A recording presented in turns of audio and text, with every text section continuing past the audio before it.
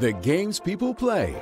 Canoe Sprint. Two of the games people play at the Olympics are canoe competitions. We've got canoe slalom covered in another breakdown, but now we're going to take a closer look at canoe sprint. And it is exactly as it sounds, paddling a canoe as fast as you can.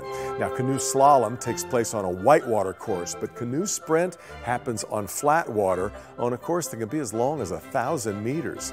And just as in canoe slalom, this event features both canoes and kayaks. In the canoe, the rower works from a kneeling position with a single-bladed paddle.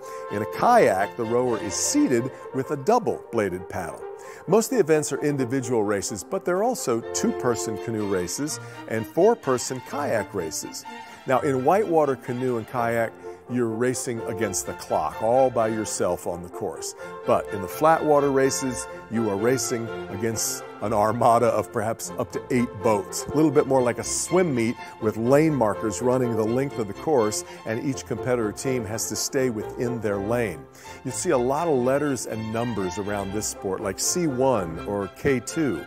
The letter C means canoe, K means kayak, and then the number refers to the number of competitors in the race. So C1 means single canoe, K2 means two-person kayak.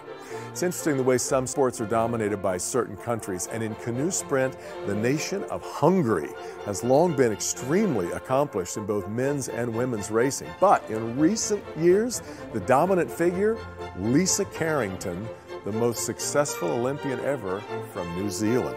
And now you're all set for the canoe sprint, another of the water-based games people play. Brought to you by Wallside Windows, celebrating 80 years as Michigan's replacement window leader. For more information on this event, visit clickondetroit.com.